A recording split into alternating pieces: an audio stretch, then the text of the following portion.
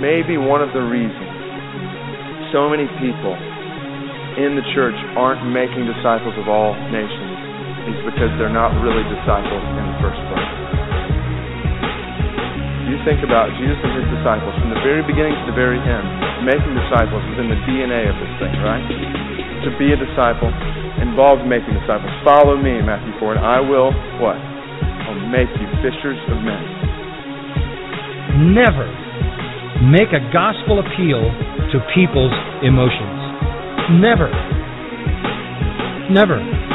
That's why we don't have some kind of an emotional appeal here and play all kinds of schmaltzy music in the background. And it amazes me that we believe this, that God would crush and kill his own son, but let you slide. Not for a minute.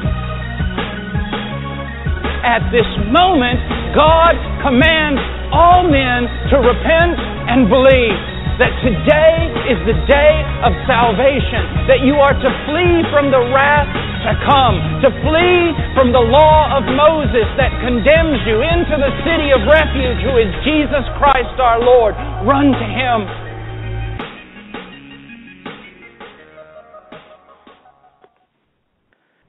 And welcome to G220 Radio. I'm your host, Ricky Gantz, and I want to thank you for joining me tonight.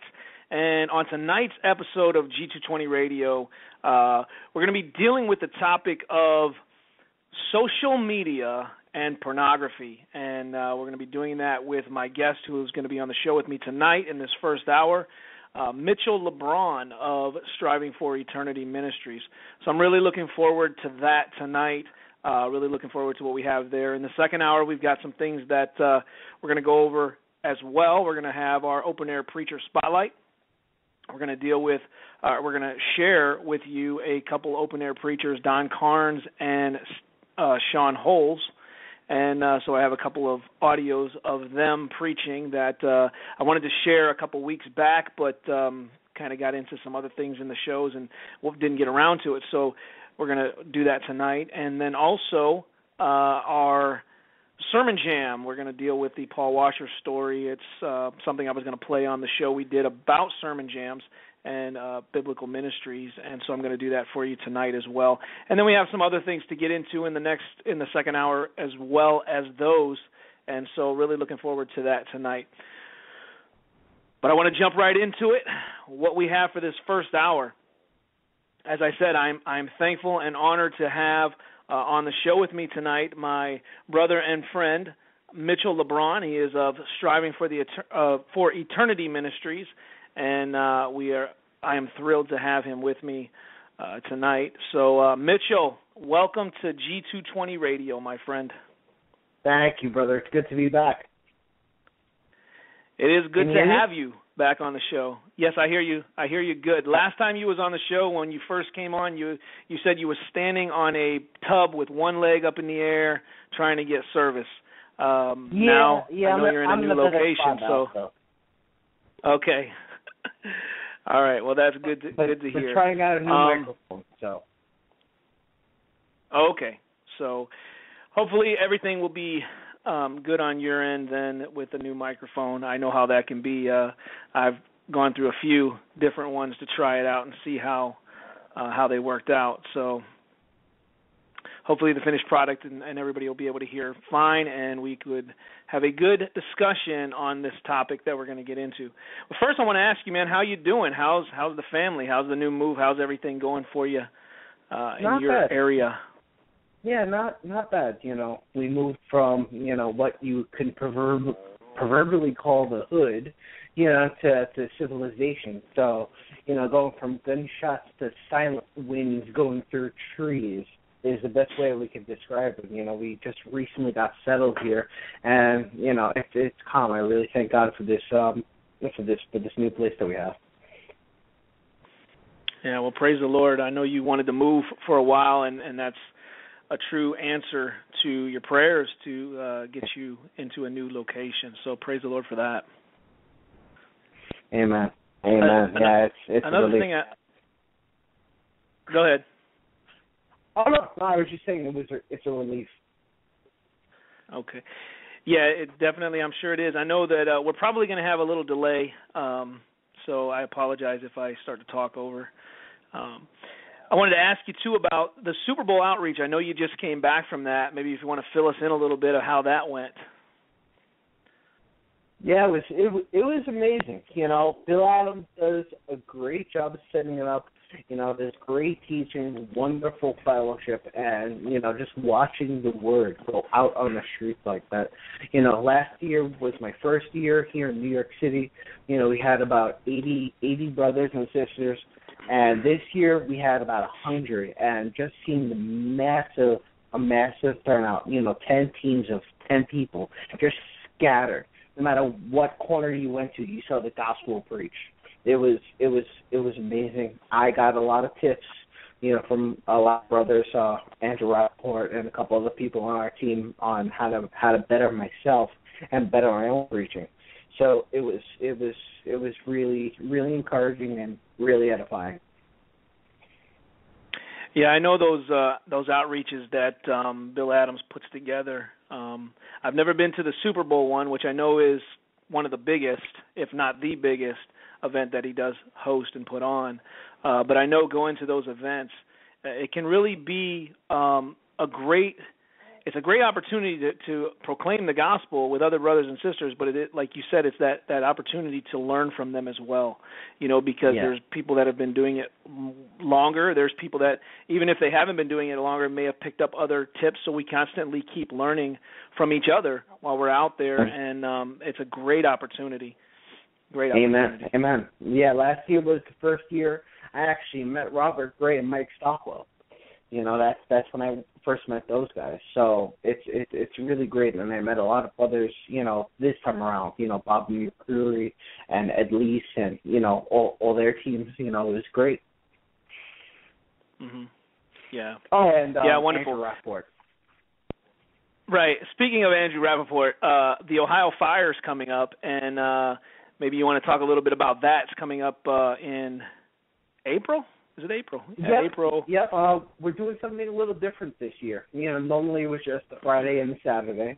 You know, the Friday into the Saturday, rather, I should say. We're actually doing it an extra day this year. We're doing it Thursday.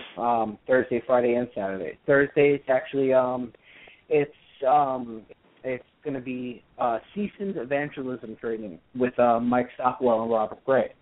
They'll be there training.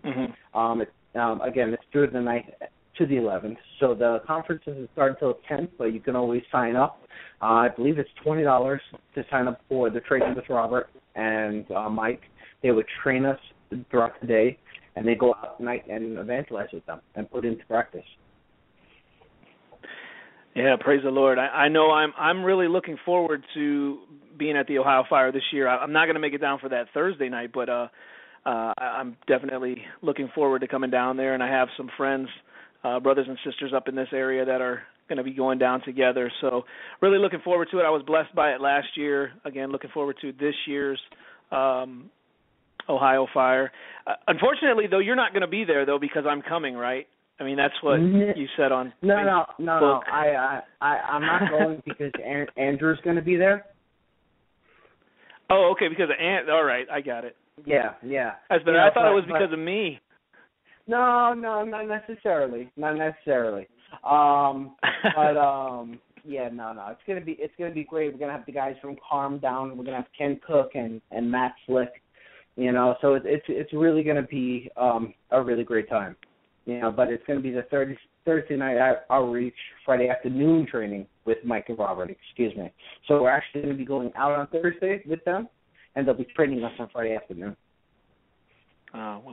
Well, praise the Lord, brother. I really am looking forward to getting there and seeing all the brothers and just enjoying the conference and hearing the great speaking or preaching messages that are going to be there for us that weekend. It's definitely something to get involved with if you're able to. If you are in the area of the Ohio Fire or you can travel to it, check it out. You know, there's also one in New Jersey and there's one in California.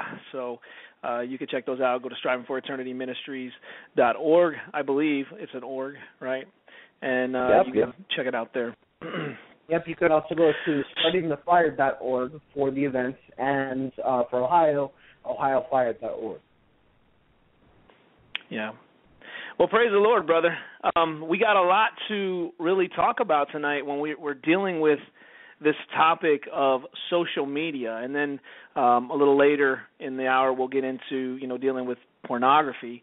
So if there's any listeners who maybe have children in the room that wouldn't want them to hear that, I'll try to remember to let you know before we get into that topic later on. Just in case you may want your younger ones not to listen to that. But dealing with social media, this can be it can be such a great tool, but at the same time it can be a destructive tool. And so that's one of the things what I want to kind of talk about tonight and discuss, is social media. And so it's a lot to talk about, because there's the good, the bad, and the ugly that comes with it. But I'm glad to have you with me, and we can discuss this, and hopefully this will be helpful to our brothers and sisters in Christ in our spiritual growth.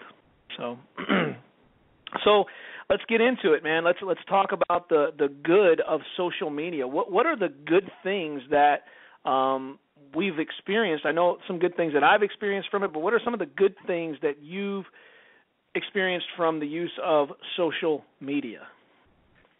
Well, that's the thing. It actually does have a lot of uses, especially in regards to ministry. You get your ministry out to the entire world with pretty much just a click of a button, or a click of a mouse, I should say. So it does have its uses. I've met so many brothers and sisters in Christ. I've made so many lasting relationships. With you, with other people in Ohio, Joe Conkle, Carl Kirby Jr. Me and Andrew, we met on the street, but we started discussing things through Facebook. And it's just great. It pretty much puts the entire world, the entire Christian community in your living room. So it's like, you want to hear what Paul Walsh said? Go to YouTube, check out somebody's Facebook. There's so many edifying things about it. And it could be a great tool for edification. Yeah, and I'm in agreement with you, brother. I've met so many wonderful brothers in Christ and other believers that have been edifying to me, people that I've met online, through Facebook, or I'm not as much on Twitter, but through those social media sites, and just being able to network with them and getting to know other brothers and sisters, and then, like you said, being encouraged by them, having them pray for you, having them share wonderful, messages or articles or things that have helped us. I know it has helped me to learn different things, because when it comes to learning things in the from a biblical perspective, there's so many things that we're going to always be continuing to grow throughout our life, throughout our sanctification process, until we're, with Christ. And then we're even still going to be learning new things when we're in heaven, because it's going to take eternity to get to know God, So, but we're going to be learning all these things in our life, and the brothers and sisters share things that have really been edifying to me, things that I never really thought about, or things that I didn't really fully understand. And, so it's been a great tool in that way. And like you said, another thing is the fact that we can go all the way around the world, like in just seconds, minutes. We're there, and we can reach people with, small little radio shows like this could travel, through the internet. And the ministries like Striving for Eternity Ministries, can travel over into other countries. And so that's a huge blessing with what social media has done in that area. Yeah, and when I was saved, I was actually saved in a Pentecostal church. But if it wasn't for meeting Andrew on the street and then finding all these preachers like MacArthur and Washer and Bauckham, I would have never known what the doctrines of grace are. God allowed me have that avenue because I was internet savvy and I was always playing the online video games that I just knew my way around the internet. So I found all these people, and it just opened up a world of doctrine, of pure food that I would never have got my hands on. Right.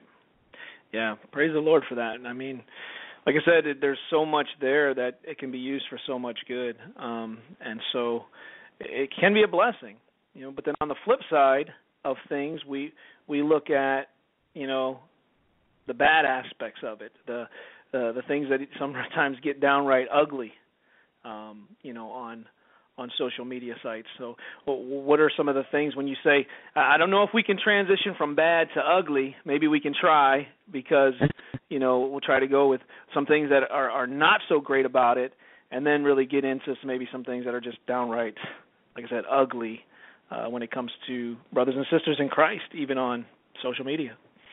Yeah, I think it's actually pretty easy to go from bad to ugly. You know, there are dividing lines. You know, so I would say the bad is that everybody's everywhere, the same thing. But now your privacy is technically gone. You know, you post a couple of things, and now everybody's in your life. Great example I have now work with one of my coworkers. Guy, I think the brother, you know, set his engagements on Facebook before the family. His mother got bashed by the rest of the family for that. You know, because they go, why didn't you tell us? Why didn't you tell us?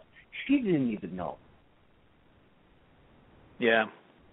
You know, so and I've seen that too. Even it's one of those things. Yeah, I was going to say I've seen that too, even with unfortunately deaths in the family. You know, where people had posted things before other family members even knew about it. You know, and that's a hard way to find those kind of things out, you know, especially when you're dealing with a death. You don't want to open up your Facebook or Twitter account and find out, you know, through there that your uncle or whoever it is that may have passed on. You know, it's a hard way to find out those things. Yeah, definitely, man. There's those aspects of it. Then you also have I don't know, maybe this would be getting into some of the ugly aspects of it, where you have bullying going on, online bullying. We see that with, you know, these young teenagers in school. I mean, not only are they bullied in school, but then they can get online and be harassed and be bullied. And then you have, like you said, people can steal identities. You know, people can still get all your personal information, and you lose some of that freedom. I mean, before, when I was on Facebook, I have it on my phone, so it's right by my side all the time, you know. And then for a while there, I was doing those check-ins, you know, like you'd go to somewhere and just check in, just, you know, and then you get to the point where it's like everybody knows, they can kind of trace where I'm going, and really, who cares where I'm at, you know? But I mean, it's true. Right. You know, it's very true.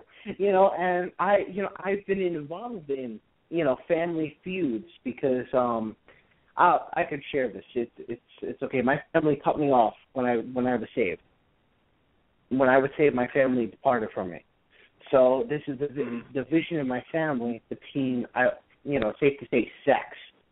You know, got some sisters over here, you got some sisters over there. I'm in the middle. They saw my pictures with my daughter, with one set of aunts and uncles, and then the other one saw it on Facebook and started a whole family fight. Yeah. You know, so it's one of those things, and you know, I think the teachers that have been posting, you know, they hold the placards. Let's see how fast this can get around the internet to show my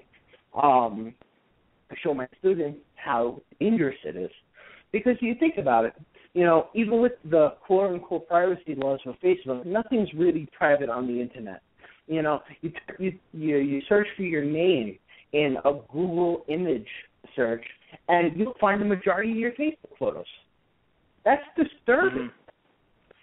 You know, especially for a guy like me that has a common first name that's a last name, and now a common last name that's first name. Mhm. Yeah. Right. Yeah, it is. It's you got to be very careful with social media, and because, like we said, there's those good things, those good aspects of it, but then you have these bad ones where you really have to guard yourself and protect yourself from, these things that can happen to you through social media. Getting into, some of the ugly things that we experience on social media sites. I know they escalate very quickly. I just made a joke with you earlier on Facebook because you had posted something, and because it seems like there's certain topics within, and these are supposedly brothers and sisters in Christ that tend to get heated over certain types of discussions, and then they can escalate and it can get ugly. It can get pretty ugly. Yeah. And I'm not saying I'm not guilty of it at times in the past. I'm not saying that, but it's just that's why we wanted to have this talk tonight and just kind of deal with some of these things. So yeah, let's get into some of those ugly things. Yeah, see, and I think the problem stems from, what you said, the bullying aspect. You go from the bully on the street corner or the bully in the schoolyard, now you got the bully over the internet. The difference is the bully on the internet is a scrawny little kid getting bullied in school. I'm just using that as a broad term. What I mean by that is that now with the computer, you're not going face-to-face with somebody. There are no emotions. Right. You have this mask. Your avatar. Yeah, it's a picture of you, but reality is it's an avatar. So you could just hide behind that and call it a day. See, I think a lot of the problems that we have, especially in the Christian community, well, it's everywhere, but let's zero in for us. We have these hot topic discussions, whether it be, what's my stance on eschatology, what's my stance on dispensationalism or covenant theology or theonomy, which is a big one now, and we're not sitting with each other in a room or a coffee shop or on the phone. You don't know the tone that I'm using. You don't know my emotion behind it. You're assuming based on what you expect me to say. So a lot of times, you're being sarcastic. No, I'm not. 9 times out of 10, I've got into the habit of it recently, shutting the computer, calling the person, and talking about it. Because most of the time, there's not a problem. People freak out and go crazy, but we don't know because we're going between this veil between each other. And it sets us up, and what I posted earlier, it's a pride issue. It's a pride issue because the screen, the veil, gives us power. Power to say, I believe this. This is my stance, and I'm right. Instead of having a discussion, maybe I'm not right. Yeah, I was going to say the same thing when you mentioned earlier, and then you kind of went a little more into detail on it with the no emotions, because I think what happens is when you're typing something out, it can be read wrong. Like you said, it can be perceived the wrong way. And I know that's happened with me because one of the things I try to do with, I do it on my Facebook page, but it's more for I want to create discussion for people to think, not to argue, but to think. So I'll ask questions, and I try to do it, maybe once a day, have a question of the day, or, if I forget, maybe a couple days or so, whatever, just have a question of the day to kind of get some discussion going. And sometimes when I write the question out, I'm thinking clearly like how I want to say it, but then when people start reading it and they start responding back and they're like, well, that you probably shouldn't have said it like that or said it like this, you start to think like, oh, yeah, but I was meaning to say it this way, but it just when I typed it, it came out, in a different way of being clear for other people to really understand where I was trying to go with that. And so there can be those misconceptions, those misunderstandings that cause more, back and forth. Oh, yeah. And, and the biggest problem is that, not the biggest problem, but, a big problem with that is that, you say, I meant to say it this way, but it came out this way. But the whole thing is, when you're saying it in person, it's going to come out you.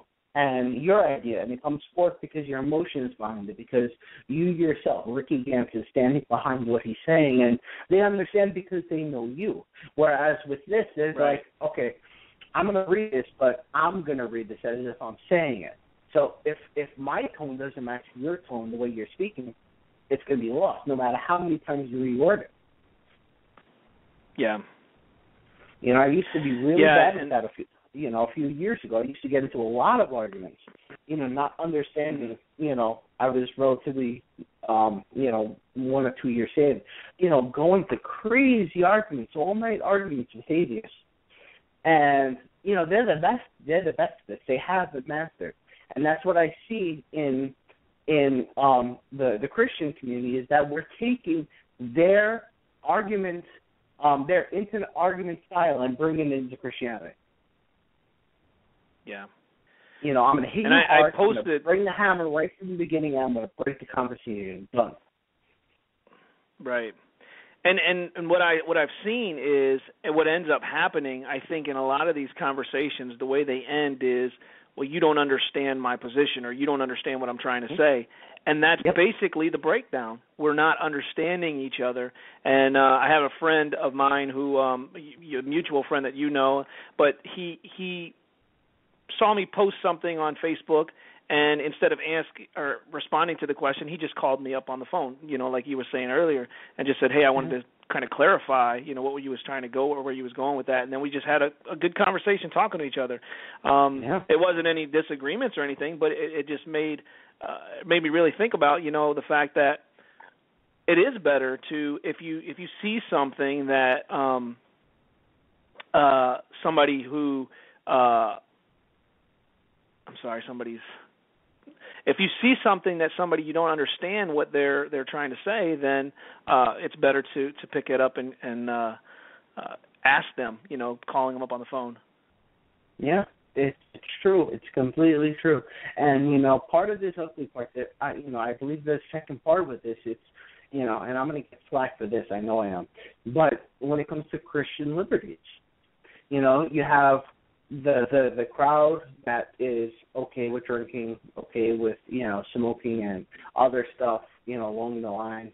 But then you have other people that, aren't. And there's a war between liberties. Oh, it's a liberty, I can post about it. But what's forgotten is, Romans 14 and 21. It's good neither to eat meat nor drink wine, nor do anything by which your brother stumbles or is offended or is made weak. If a brother is made weak or a brother is stumbling from a picture, you're in sin. You're leading him into sin. And it's like, they'll use, straw man. Oh, well, what if their problem is gluttony and you're posting about food? It's a complete straw man. Everyone has to eat. Not everybody has to drink. Not everybody has to have a cigar or watch some secular thing on TV or movies. Mm-hmm. I was just going to say, I have a caller calling in that wants to get on for a little bit real quick. And so I'm going to bring him on, a mutual friend of ours that I was talking about earlier, George Alvarado. Uh-oh. He's going to correct the grammar. Yeah, he's a grammar Nazi. Welcome to G220, brother. I am not a grammar Nazi. Definitely not. You really are, though. No, I'm not. No, I just wanted to say that what you guys are talking about, resonates. And I hope everybody listening really listens to what you guys are saying, because there's so much you guys are pointing out, the good things about the social media, and then, of course, the debates that go on, people forgetting that there's another human being inside the screen. So when you were talking earlier about the good things, it really resonated with me, because both of you, I technically met on Facebook. Amen. And I only got to see you in Mitchell at Super Bowl Outreach just recently. But it's out of all the people that I continue to meet on Facebook, there are still very few that I'll be able to say that for some reason there's an attraction there where you just become friends all of a sudden. You have so much in common, and you're able to just, relate. And both of you are two of the maybe 5 or 6 individuals where I've strictly met on Facebook. and it just turns out to be a wonderful, godly relationship. So I wanted to say that to let you guys know and to let the hearers know it's possible to find people on Facebook and just develop a true friendship after talking to each other. And then, of course, the nasty grams that you guys are talking about. I mean, I'm not going to even talk about that because that happens all the time. Matter of fact, bitch, it happened earlier today when you were talking about the scripture where the individual was talking about the translations. And he wasn't really nasty, but your original post had nothing to do with where it was going. No, so I just thought that was really interesting. Not at all. It was just a quick exegesis on Matthew 11:28, and it went from that. How do you go from yokes and heavy laden, and I will give you rest, to a debate on the Roman Catholic translation of the Bible? I don't know. It's I think that goes to. Yeah, I think that goes to sometimes there are people out there who are looking and picking to be a Facebook Pharisee. I put that song up this sometime earlier today from I can't even think of his name now. It's Curtis Kennedy, and I put it up there today because it resonates really with what we are talking about.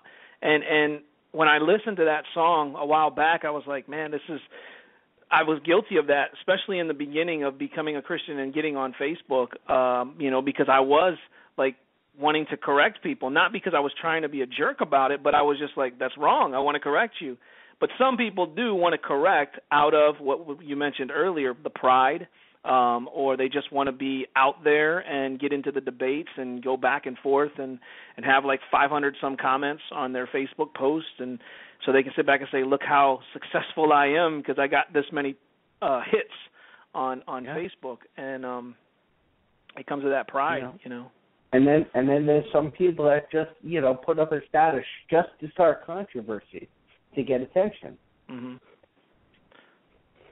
Yeah, I was accused of that last week, and I didn't do it intentionally. I'm being honest here. I didn't do it intentionally. There was that American Sniper movie that had came out, and I didn't see the movie. I really had no interest in going to see the movie, but I did read the book, and so I was just wanted to put that out there in the question, and that was one of those questions that I didn't really ask it the right way, but because I was kind of doing something else illegal. I was driving and texting, which I shouldn't have been doing. That's another bad thing with social media because it's right at your fingertips, and so I kind of didn't really get the question out the right way, and was accused basically of causing controversy, and it really wasn't my intention. I just really was wanting to hear people's feedback on that type of situation. So, yeah. Here's a quick thing, and I gotta go because me and my wife are gonna go somewhere. Normally, if people like, this is the advice I usually give people on social media. If you care about the individual enough to where you want to have a meaningful discussion with them, chances are if you inbox them or call them, you're going to have a greater chance at a meaningful discussion, because it's just like calling somebody out in a classroom, or a teacher, or a friend. There are some things that can be talked about, but the minute you start to see disagreement, save the conversation in a private setting so that you guys can freely disagree and maybe even get loud with each other if you have to, because some people do that. That's their personalities. But at the end of the day, you guys can understand, hey, I care about you. I don't necessarily want to just have this fight in front of everybody, so therefore I'm going to try to have this with you where nobody's looking because I care about you that much.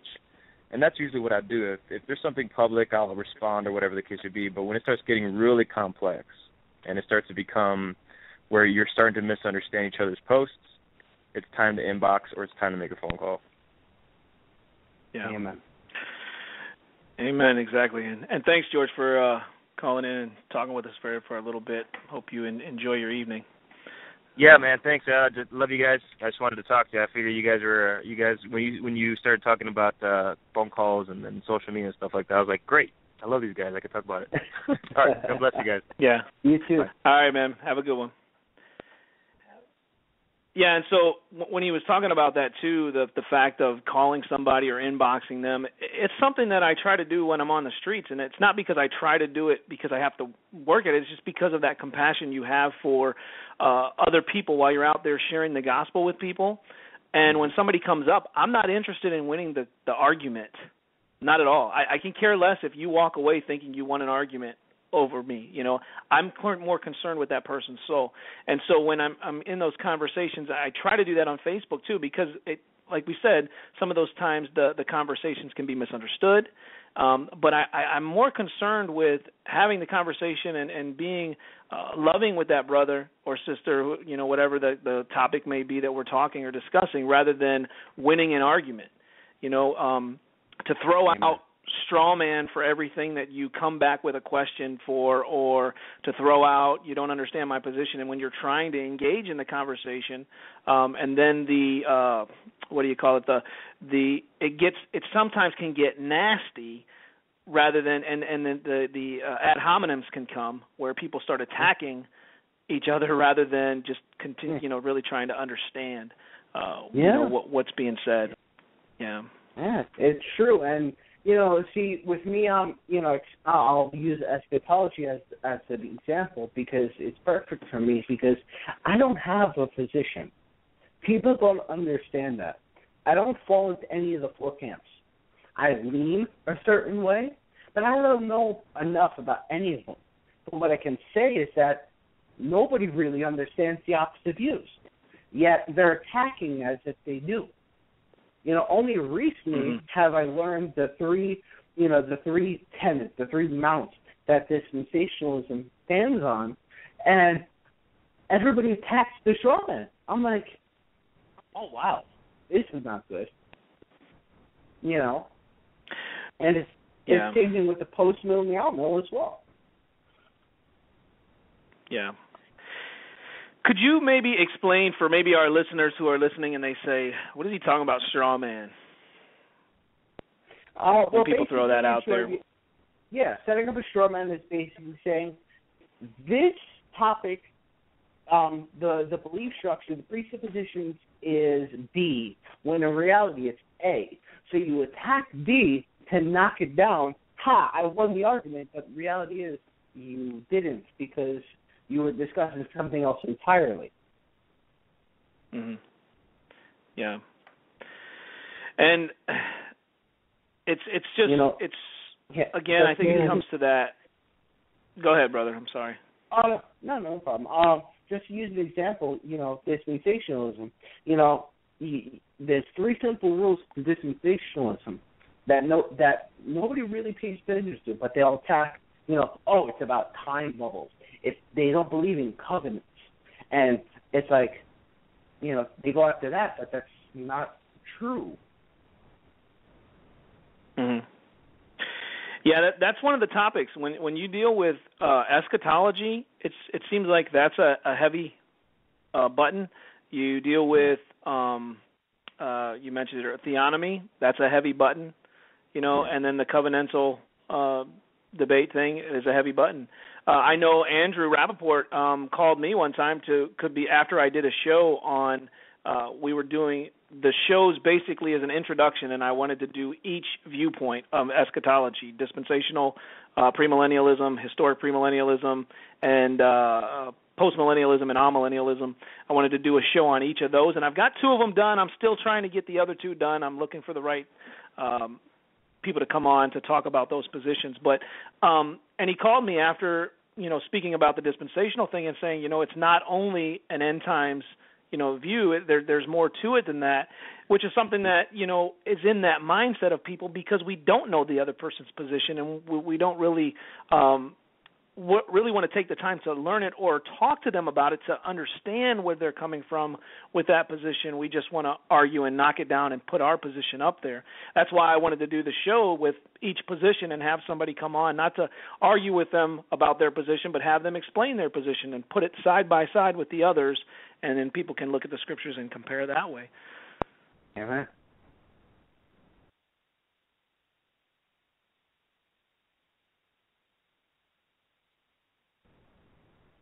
Sorry for the silence there. I had to get a quick drink and had to clear my throat, so I had to take it off of the thing. We're going to go to a quick commercial break, and then we're going to come back and talk about pornography. If you want to grow in your understanding of God's Word and learn to study the Bible for yourself, join Pastor Andrew Rappaport as he teaches each week from the Word of God. The teaching is free through the Internet, but paid students receive a syllabus for each course with extra study materials. The cost is only $50 per year with special pricing for church groups. And you get to choose from the School of Biblical Hermeneutics or the School of Systematic Theology. Sign up today for Striving for Eternity Academy. Details at strivingforeternity.org. Hey, George Alvarado here. Ever wondered why the majority of people who call themselves Christians don't share their faith? Do you know what you would call someone who does not regularly, consistently, and purposefully obey the Great Commission? Would you know what word to use? Apostasy, the greatest omission, answers these questions and more. My book not only coins a new word that Christians can use to describe the sin of not evangelizing, but it diagnoses the reasons why this sin is so rampant in our Western churches. And it provides a thorough, biblical understanding of the root causes so that you and other professing Christians can expose the greatest sin of omission. So whether you or your local church is on fire for the Lord, or you know somebody who is about as on fire as a wet match, this book is for you. Purchase your copy of Apostasy, the Greatest Omission at trackplanet.com and like our Facebook page to get the most recent updates concerning this book. Remember, it's Apostasy, the Greatest Omission at trackplanet.com.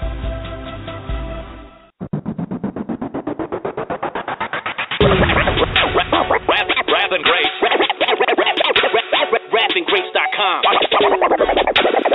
Our mission here is to spread the gospel with our clothing and way of life. What's the gospel? Jesus Christ is God in the flesh, who came to save sinners.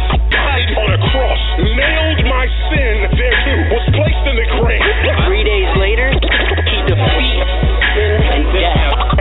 And that man, that God, that man, Christ Jesus, rose again from the dead. Amen, somebody. Our desire, God will use wrath and grace as a tool to save the lost. Our hope, bring glory to God, man. All praise to Him. Unashamed of the gospel of Jesus Christ. And what better way than to use our clothing as the way to witness? Now you can preach the gospel and wear it too. It's all wrath and grace since we know it's Christian, and this business is consistent with the Holy Scripture. Stop by rappinggrace.com and join the movement. Rappinggrace.com.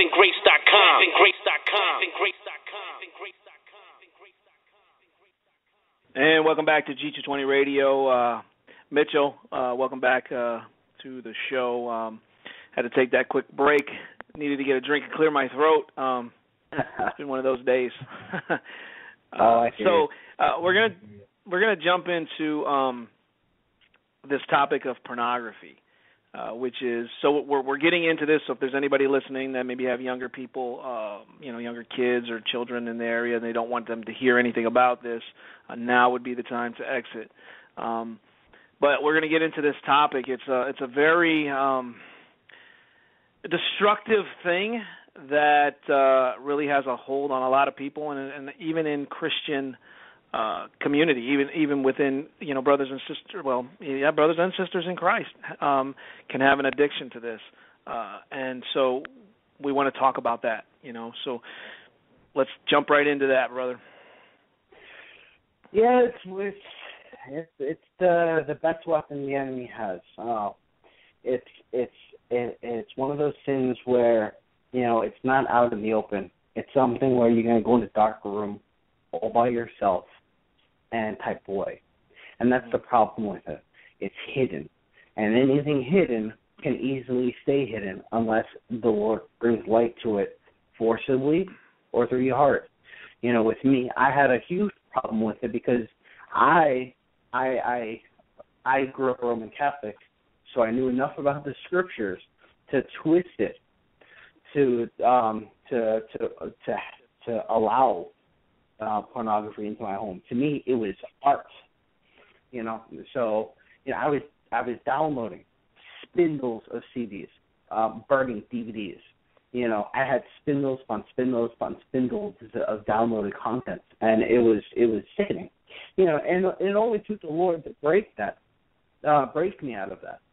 And even still to this day, I still struggle. My wife is listening. We talk about this. She understands. But she had every right to leave me. Because men don't realize what pornography not only just does to yourself, what it does to your spirit, but what it does to your marriage, your wife, your children, your family. It alienates you entirely, and it puts you in a box with a computer, a cell phone, a tablet, where you can just get not pure, but satisfaction, and that's what it is. It's satisfaction at the press of a key, and that's the problem with it. And the problem is that we have some of these, quote unquote churches and pastors saying that it's a. Well, let me ask this first, Rick. Would it be okay if I use the long M word? I think I know where you're going with it. That's fine. Okay. There are pastors that say masturbation is totally acceptable in controlled situations, as long as you're not looking at this stuff. But even that alone is fueling the sin behind looking at pornography. It's that self-satisfaction, it's that self-gratification. And now in today's society, you can't go anywhere without seeing half-naked women. It's all over the place. Whether it's new movies, like 50 Shades of Grey, saying sadomasochism is acceptable, or the half-naked men and women in underwear ads going around Times Square, or the pleasure shops, the quote-unquote pleasure shops that you see on the highway with their billboards. It's all over. You can't even turn on Facebook with their ads. I've probably blocked over 350 ads that come up on my Facebook alone, and it just keeps coming. Mm. It's disgusting. It's everywhere. I just found out today from my brother that in New York City at the end of the month, they're having the New York City Film Porn Festival. A festival. Wow. To celebrate this. And he wanted to do it out. And I told him, brother, I'm sorry, I can't. I suffered from this. I can't consciously put myself back there because I'll fall. I could potentially fall. And just going back to masturbation, just real quick. Funny enough, I was reading through a lot of my old notes, and I actually wrote this in 2012, right after the Lord broke that chain. And I was doing study on the term and what these pastors were saying, and I realized that it's completely wrong, but in a different sense. See, from the Random House Dictionary, the word actually means sexual self-gratification, but I word it better by saying selfish gratification sexually on oneself. The reason why I reword it is that because if you look up the meaning of the word sexual, it means the union of male and female. Now, of course, that's just the dictionary term. We know, the Bible is a lot more detailed about that. It's in marriage. It's for the marriage bed. But I'm just sticking to the basic dictionary right now. So safe to say it's a self-centered act. We understand that, but it's something hidden where no one can see that just brings pleasure. That's damaging.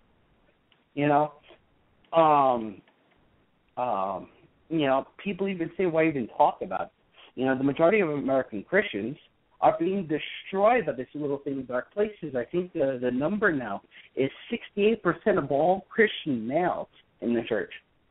They said somewhere on the odds of almost 50% of pastors, men brought up to lead their flocks are falling in secret. And that's a problem.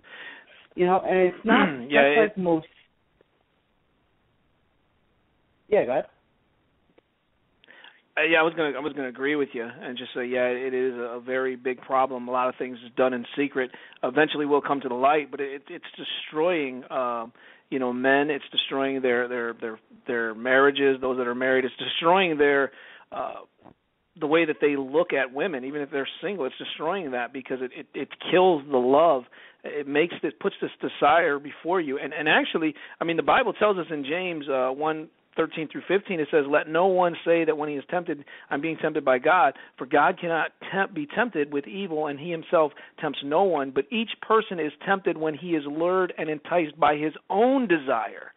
I mean, so these are desires that are within the heart, and it says then these desires are conceived, and they gives birth to sin, and sin, when it is fully grown, brings forth death.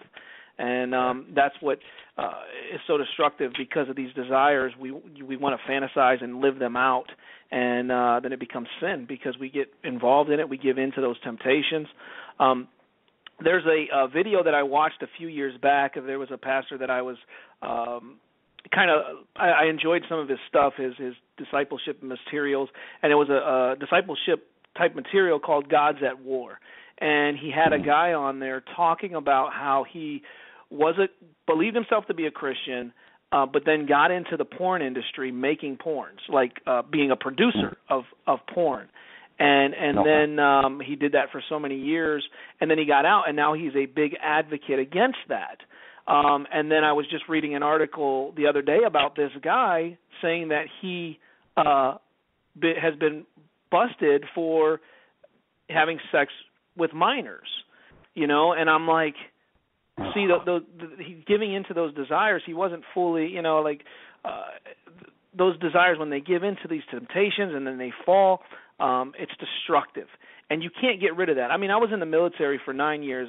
I've looked at porn. You know what I mean? And so those images stay with you. They don't go away. But the one thing that you was talking about earlier too, and I wanted to mention real quick, the images being everywhere. Yes. Where we're seeing, women in undergarments and stuff, bras and panties, it's just everywhere. And being a male man, I mean, I see it on all kinds of ads. I'm casing up my mail with magazines, Men's Health or fitness magazines, or even Sports Illustrated has a skin issue where the people are on their covers naked. It's unbelievable. I got a question, or I got a caller on the line real quick, and I'll bring them on if they have a question. I believe this is Andrew Rappaport. Andrew, is this you? Yeah, well, Mitch sort of answered part of the question I was going to ask, which is, so would you, because I got the same invite for this porn thing in New York City to go do an outreach at it.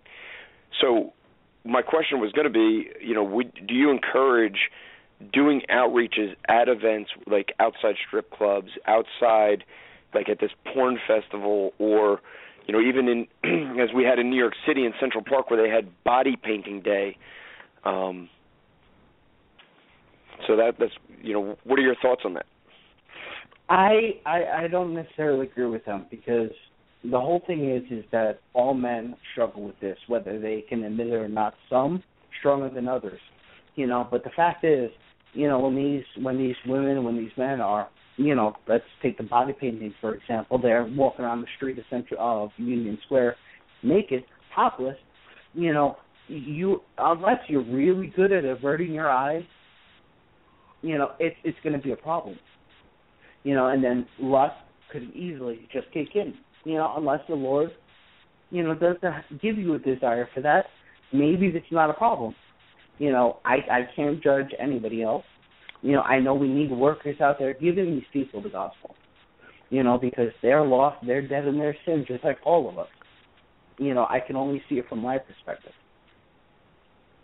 I think too with that, what comes to mind is the gay parades and gay festivals that where a lot of times you see people dressed pretty much very immodestly. I mean, just wearing practically nothing though at those places as well. And I think, and it's a hard question, but we want to try to address it. Is I think it may come down to that person's convictions. But I think we have to be very careful. Like Mitchell said, you got to be careful because it's very easy. Even when you're just out regular on the streets preaching, there's going to be people that are dressed, women that are dressed in ways that, are going to draw men to lust. I mean, they're going to do it automatically because their hearts are bent that way. But, we want to be careful not to guard our eyes and to guard our hearts from those types of things. And so definitely if a person struggles with that, they shouldn't be going to a place like that. I think, in my personal opinion, I don't think they should if it's something that they struggle with. But like Mitchell said, maybe if the person's a bit stronger in their faith and they're able to and are just saturated in prayer and saturated in the Word of God to guard them from that, and they feel led to go out and share the gospel at a place like that, then, I'm not going to say they're in sin doing that, but we have to be very careful to guard ourselves. Yeah, and see, with me, I have my helpmate. I have my wife.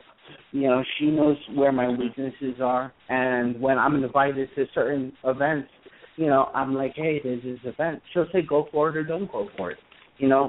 We even had a discussion regarding, the outreach that I put down for Comic-Con because of my background with video games and comic books, and thankfully, the Lord has, for the most part, taken control when it comes to that, where I can enjoy them on a leisurely basis, where going out to the Comic-Cons, and preaching the gospel is not a problem with me.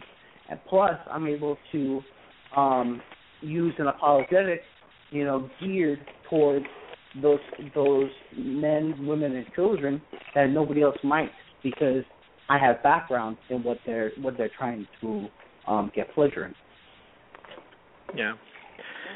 Well, Andrew, we still have you on the line with us. Is there anything you'd want to add to that, with all the experience you have in ministry and knowledge of scriptures, to maybe add to this to help those that are listening in dealing with this issue of pornography? Well, with the outreaches, one thing I would say is this. I found many, many years ago, like 25 years ago, when I was going out on the boardwalks and the beaches, especially on the beaches to evangelize, there were women that would specifically try to see if they can get you to lust after them just because you're out there preaching the gospel. And so for some guys who think like, oh, yeah, I could just go out and do this, and there's going to be some people that we get it. Mitchell knows. He and I go to Union Square. You'll get two women kissing in front of you to try to get a reaction. I just look the other way. One of the things we do on our team is we have a code word that we use that identifies that there's something you shouldn't be looking at, and then we tell everyone which way to look. So we'll say the code word and then say, look in a totally different, if I want you to look right, I use the code word and tell you to look right.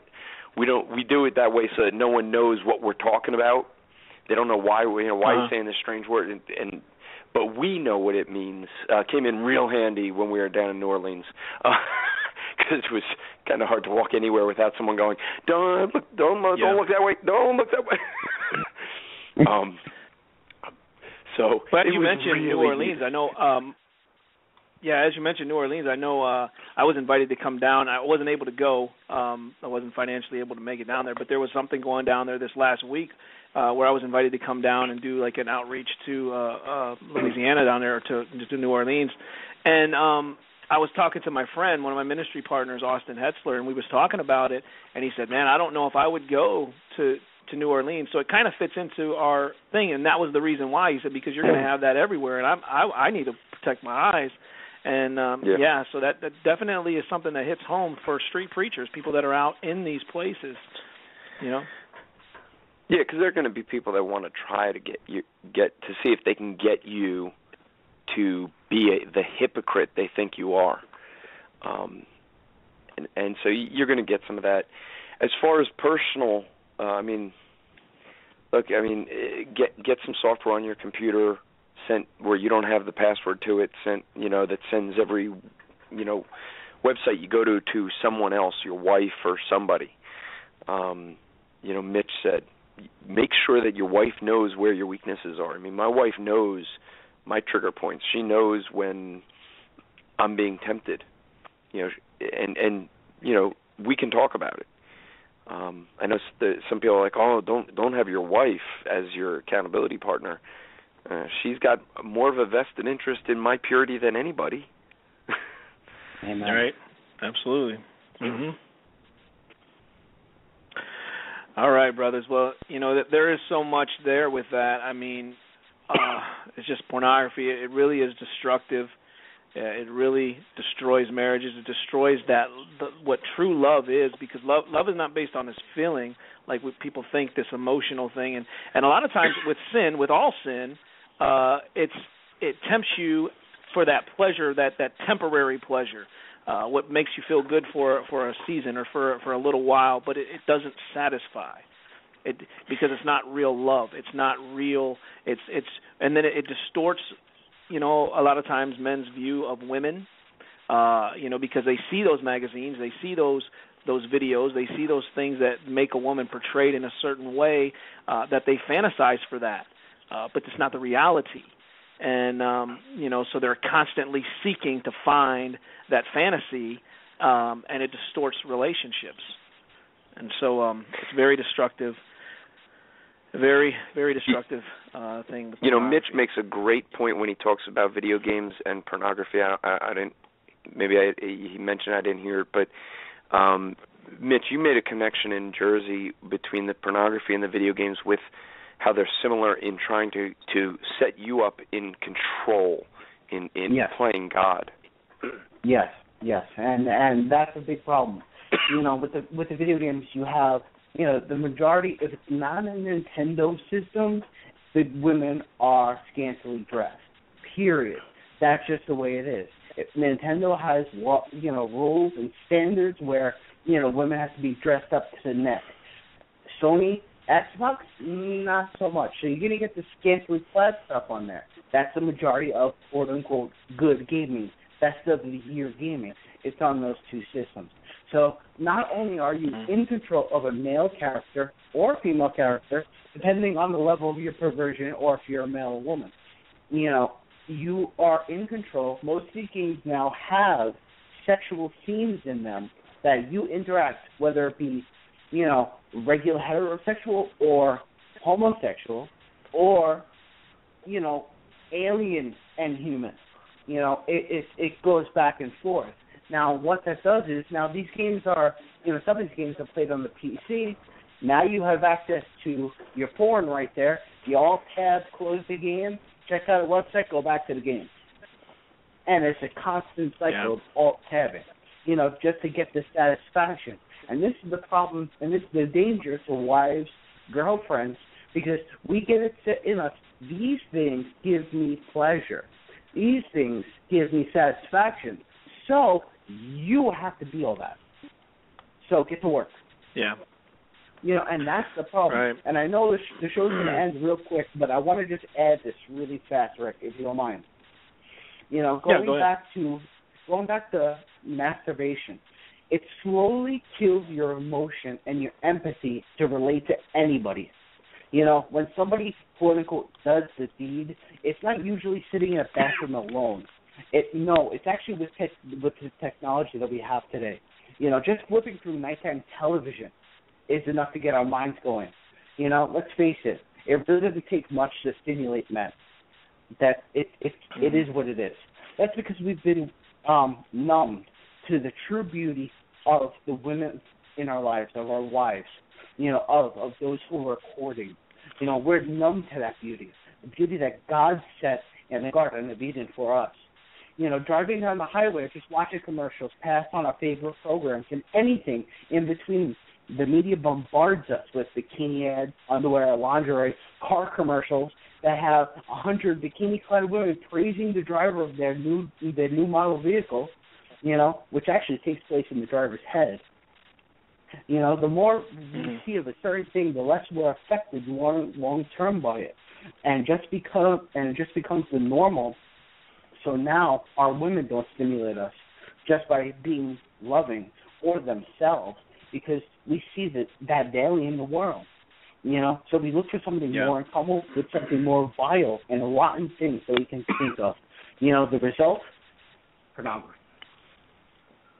Right. Yeah, and I want to encourage anybody who's listening, excuse me, who may be struggling to help you understand what progress looks like, because there are many people who might say the types of things like, I've got this addiction, and that's what it is an addiction. But they may say, I've tried to stop so many times, but I still end up in front of a computer screen, or I want to be faithful to my spouse, but other sexual partners or other things are so available. I know it's wrong, but I just can't seem to stop myself. And some of these things that I know people say when they're struggling with certain things, but to know that there's progress, I would say get into the Word of God, get an accountability partner, somebody who, like Andrew mentioned, the thing to guard your computer. Find a good program to do that where it sends it, whatever you're looking at, to an accountability partner, someone. If you are married and your accountability partner can be your wife, great, like they said, because that your wife's got that interest in wanting to keep you in line and help you with them temptations. Can I add to that real quick with the wife accountability partner? Me and Andrew are blessed beyond belief because we have strong-willed women, powerful women of God in our lives. But not every woman is strong. Not every woman is strong. Not every woman can take that reality.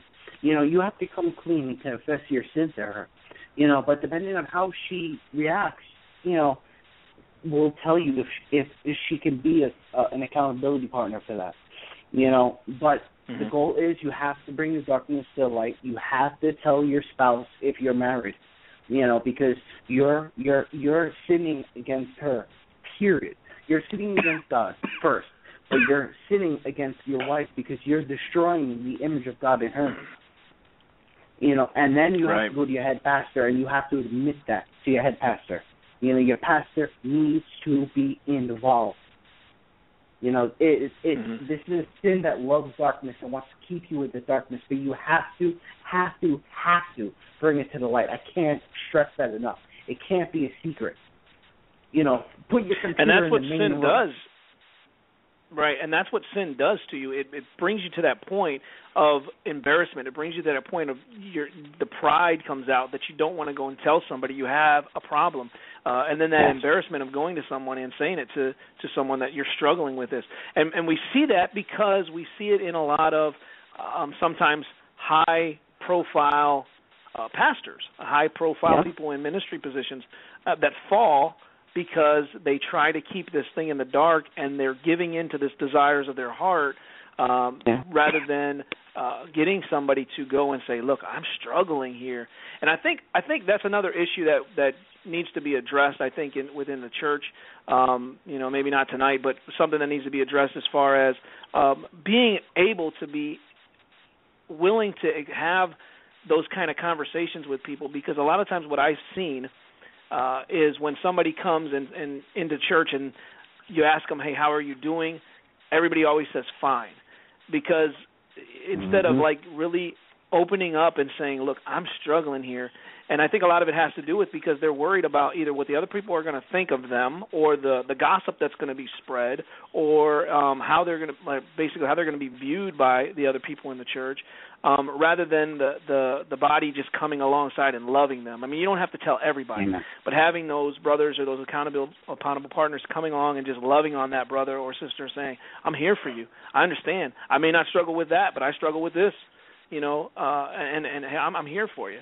And I think that we need to see a little bit more of that in our churches today between brothers and sisters in Christ, just loving on each other and being there for them, understanding that we all struggle in areas. We all have different sins where we struggle, and God is sanctifying us and helping us to get, by His grace, to overcome those things, and we're growing. But some people have different issues, and sometimes we take certain things and we put them up there as if that's the most hideous sin ever, and they're, I'm trying to think of the word, they're ostracized, or did I say that word right? They're put up there because of the certain sin that they may have, while somebody may struggle with lying or struggle with, being dishonest on their taxes or whatever it may be. So I just think we need to come alongside and love on them. Brothers, I know I've kept you a little bit longer, but is there anything you'd like to add? Andrew, first, got you on the phone. Anything you'd like to add to this conversation? And then Mitch, anything you'd like to add before we close it out? No, I have nothing to add. Mitch covered a lot. Well, thanks for calling in, Ohio, Andrew. though. Appreciate it. Yeah, I'm looking forward to that. Definitely. I'm looking forward. And Jersey. You're coming to both, right? I'm looking forward to that one too. I looked at my Lord willing. I'm not going to commit completely, but Lord willing, I'm off that weekend, and I really do would love to make it up there. I'd love to come out there and just be at the Jersey Fire with you guys. So, thanks, brother, for calling in, asking your question, and sharing your input as well. All right, guys. Thanks. Good talk to boss. you. You too. Mitchell, last word, brother. There's just one thing I need to add, and I'll try to be fast. But I posted on Facebook a few months ago. Men, if you're married, it is a sin to lust after your wife. Now, what that means is it's a sin to lust because lust means you don't have. The Bible tells us very clearly we are to have a desire for our wife. So I pray that you get down on your knees, not only repent, but ask God to open your eyes to the true beauty of the woman that he gave you and bring that darkness out into the light, because God gives grace to the humble.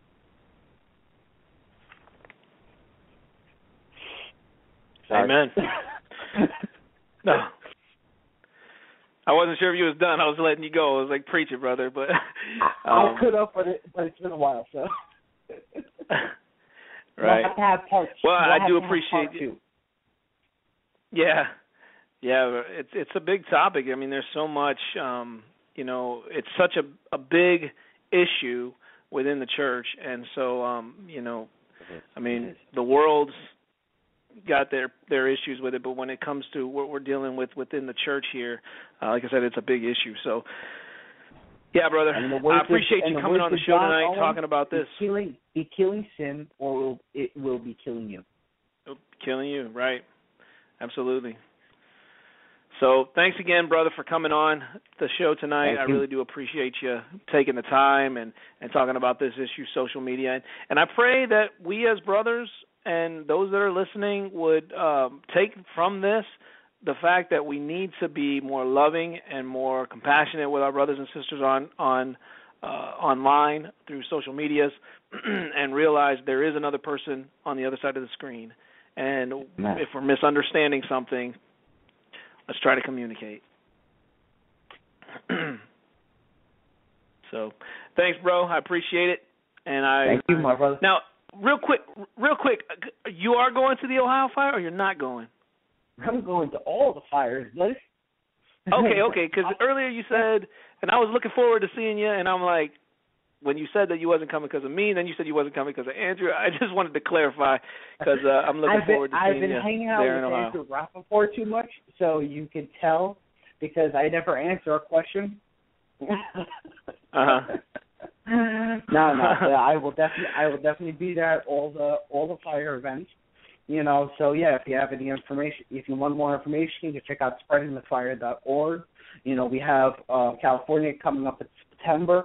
We have Jersey coming up in July, and we have Ohio right around the corner in April. So I hope to see everybody there. It's going to be a great time, great fellowship, great teachings. This is the first time I get the chance to meet Matt Slick, so it's pretty cool. Yeah. And I have a commercial that you sent me, and I'm going to play that right now. So thanks for coming on the show, brother. I appreciate it. Have a good night. Thank you, brother. Love you. God bless. Who doesn't love a little Ohio fire? Now that's the Ohio Players Fire. I'm talking about OhioFire.org. Striving for Eternity's Ministries puts on great conferences around the country. April 9 through the 11th, Columbus, Ohio. Not only will the gang from Striving for Eternity be there, but the gang from CARM, you know Matt Slick and the gang from Christian Apologetic Resources Ministries. Sign up for Ohio Fire at OhioFire.org.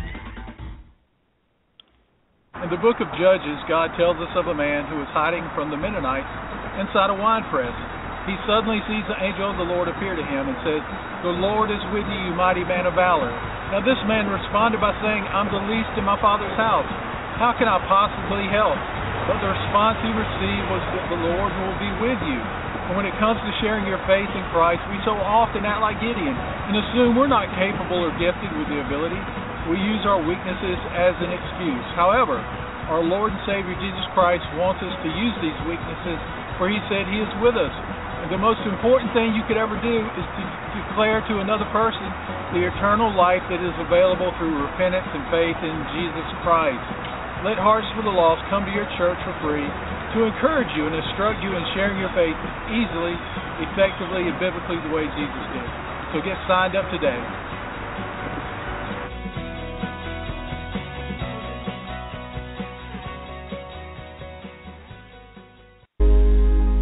I could play the background. Usually when a person thinks of CCN, they usually think of evangelism, but CCN does more than just raise up students to evangelize. They really sow into your life, and they really show that they care for you, that they love you, and they really want you to grow in the Lord. And that's why I'm just very happy to be a part of this ministry. So my freshman year, I got introduced to CCN on the first day of school.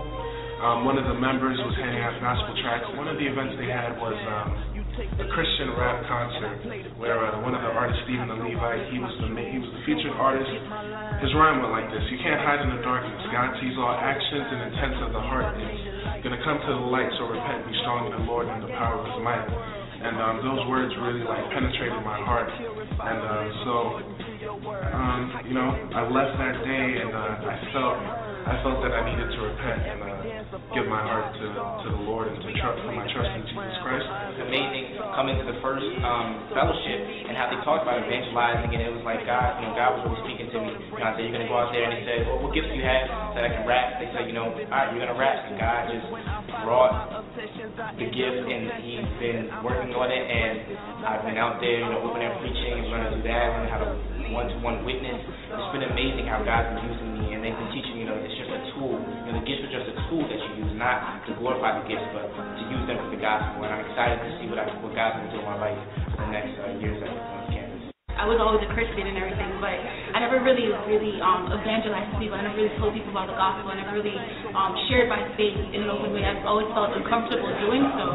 And when I saw people who were so passionate about God and who were so zealous for Him and stuff, and I was like, wow, I could actually do that, and they're actually around my age.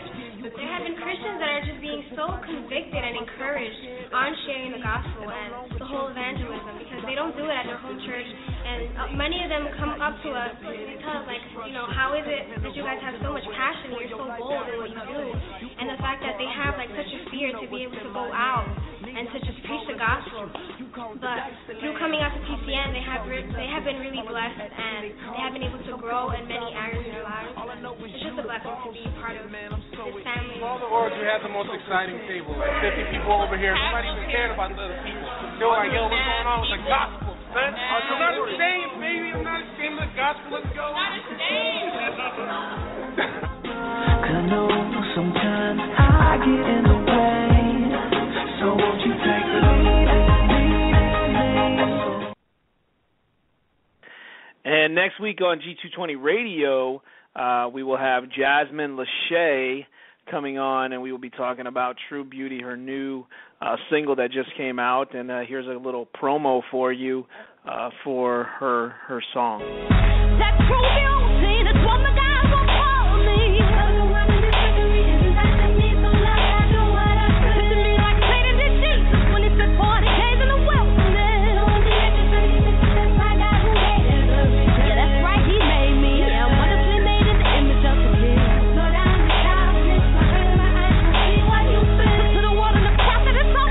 I'm taking my eyes off you and off me, and I'm looking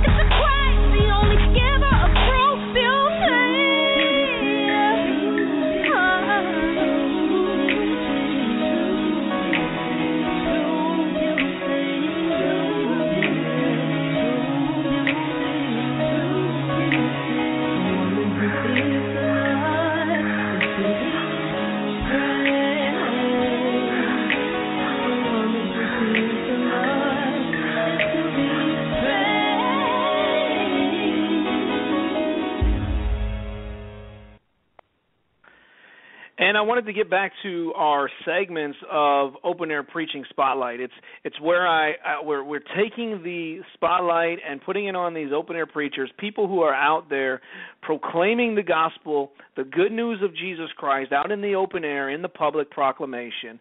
And I want to highlight good biblical sound open air preachers, because a lot of times people have this misconception that open air preachers are these Westboro Baptist people that they see on the news, or these Pelagians that are out there yelling and shouting at women nasty, vulgar things, and shouting at people things, and just condemning everybody to hell, and not preaching any grace. I mean, not giving people true biblical evangelism, true biblical open-air preaching.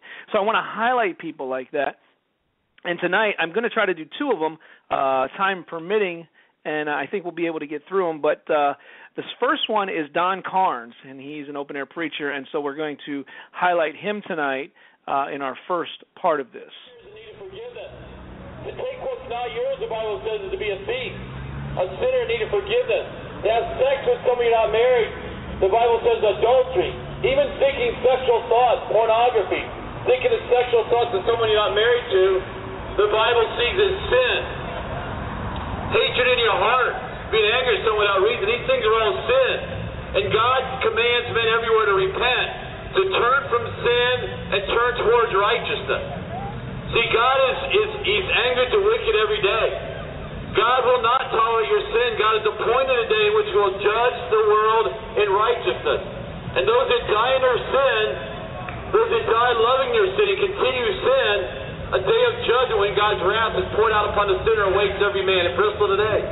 I'll be judged as well myself. But almost 8 years ago, I got saved from that power of sin, so God has given me victory over my sin. I don't love my sin anymore. I'm saved by the power of Jesus Christ. That's what Jesus means. He was named Jesus for He would save men from his sin. He wasn't named Muhammad. He was named Jesus, for He will save men from his sin. His name means Yahweh salvation. His name means Yahweh salvation, for He will save men from his sin. And tonight, my testimony is that God saved me. God can save any sinner in the city of Bristol. Through repentance towards God and faith in Jesus Christ, you can be forgiven of your sin. You can be set free from the power of sin. But there must be repentance. There must be a heart that's broken for sin. And there must be a crying out to God. Your good deeds, you're praying toward the east, you're being baptized, you're going to church. None of these things can atone for your sin. God spoke to the prophet Moses, and made clear without the shedding of blood, there is no atonement for sin. Without the shedding of blood, there is no atonement for sin. Sir, did you know that? Hey, sir, who's going to forgive your sin? The Bible says without the shedding of blood, you have no forgiveness of sin, my friend. You better listen up to this message. Come back and hear the good news. See, I'm not here. I'm not your enemy tonight. I'm not here to judge anyone, to call people names. I'm here to speak the good news. That through the blood of Jesus Christ, there is atonement for sin. I'm here to speak the good news that Jesus Christ came to save sinners from sin, and that He died on the cross to atone for the sins of many, and that on the third day God raised Him from the grave, that He defeated death, He defeated hell, and now He reigns in victory. I'm here tonight to make the news known in Bristol that Jesus Christ is God, and there is no king but Christ, and those that repent and believe, you can receive the forgiveness that's only given through Jesus Christ. My friends, if you're trusting in your church work, if you're trusting in your baptism, if you're trusting in the 5 pillars of Islam, if you're trusting in the Roman Catholic Church, then God commands you to repent from your dead works, to turn from your dead works to church membership, and turn to the living Christ, turn to the living Lord, turn to the one who defeated sin and lived a life without sin. Turn to the one who defeated death and lives eternally. Turn to the one Lord Jesus Christ, for He is the Lord of over all. For the praise of His glory, tonight I proclaim that Jesus Christ is Lord. And if you die in your sin, you will suffer the wrath of God. But if you'll turn from your sin and trust in Jesus Christ, you can be reconciled unto God. God desires that none would perish, but that all would turn Him and live.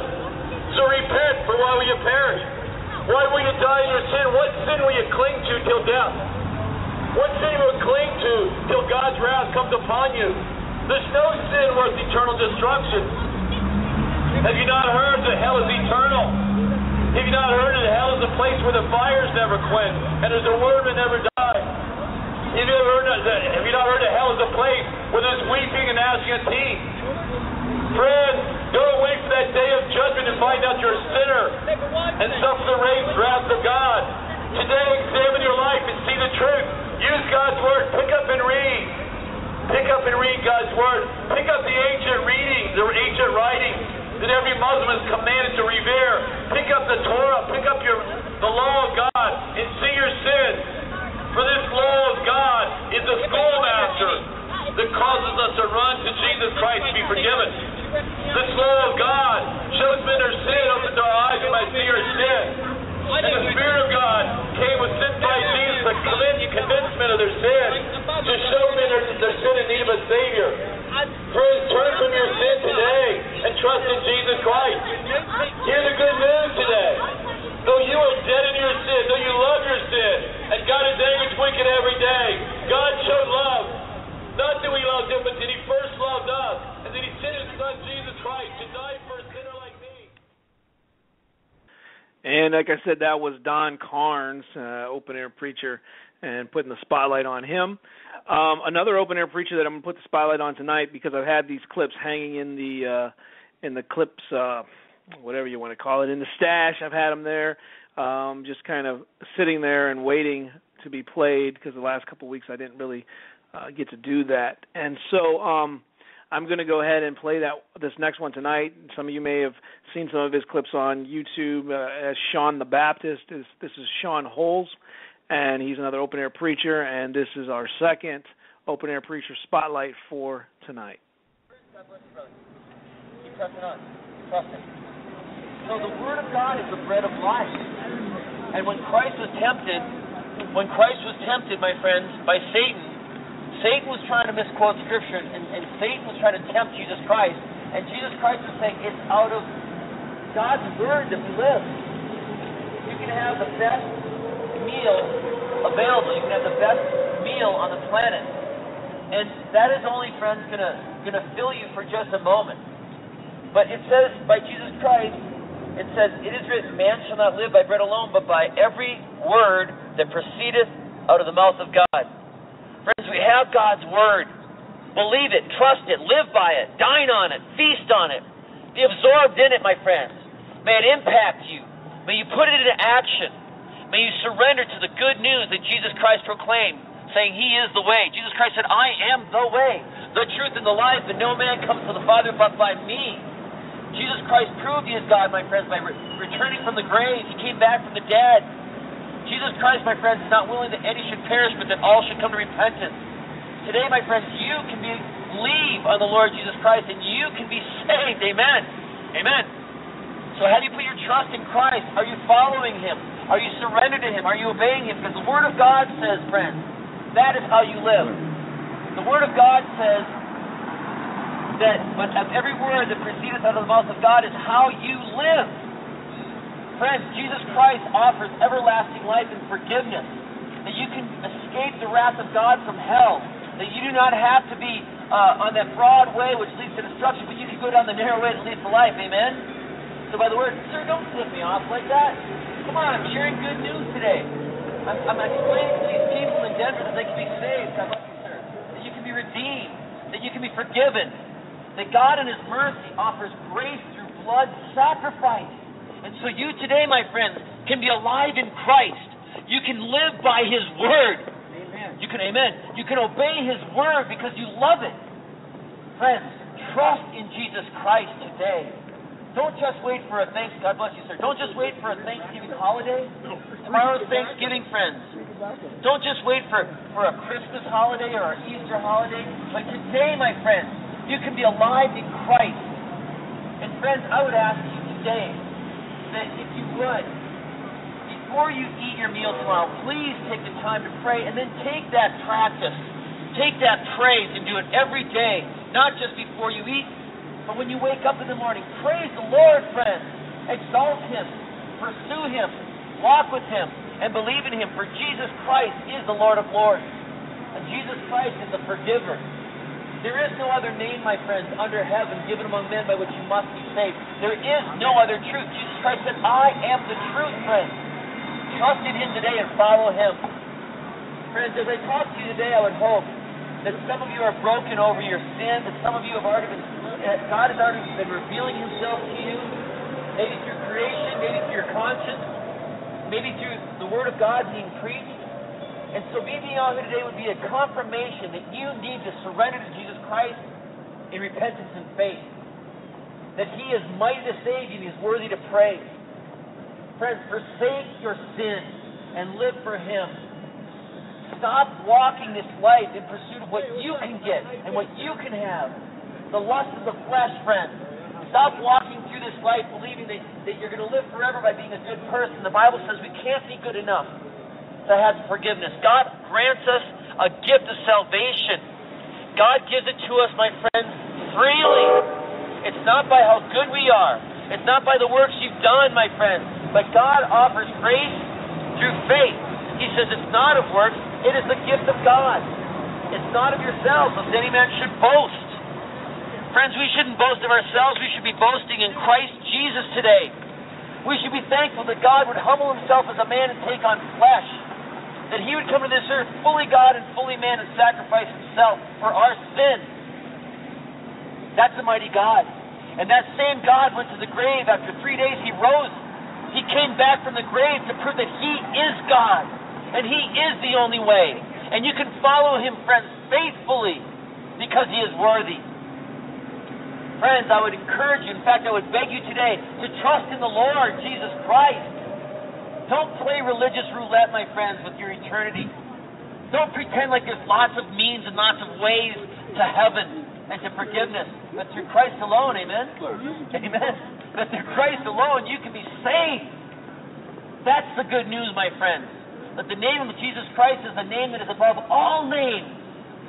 That every knee shall bow and that every tongue shall confess that Christ is Lord, my friends. So today, my friends, surrender. Bow down, rejoice, repent.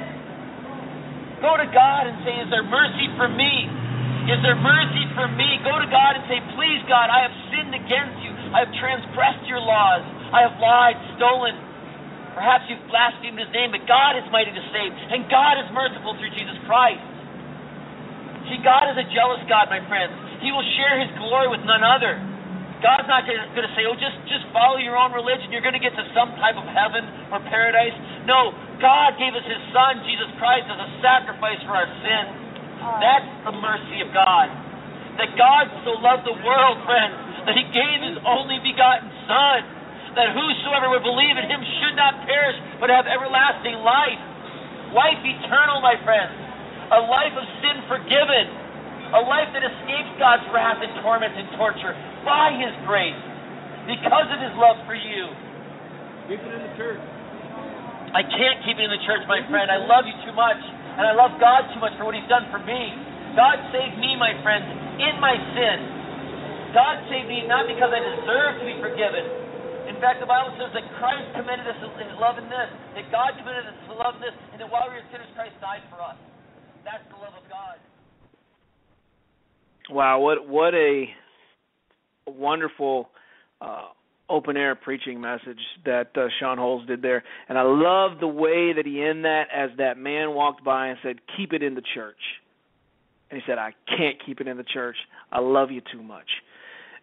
That's the thing when it comes to open-air preaching. You know, when we go out on the streets and we proclaim the gospel, it is because the love of God compels us to reach the lost souls. We believe in the sovereignty of God. I mean, I can't speak for all of them, but I believe in the sovereignty of God. I believe that God saves. I believe that He is the author and the finisher of the faith.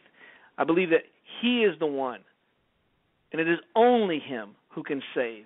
And the Bible tells us that it is the gospel that God uses as the power unto salvation to bring dead men to life. And He uses us as instruments, as tools to be used to proclaim it, to be a part of what the Lord is doing. It's a true blessing. And that is why we go to the streets, we proclaim the gospel, because we want to see lost sinners come to Christ. We want to see souls saved. We may not see it today. We may not see it in 20 years, but it is always effective.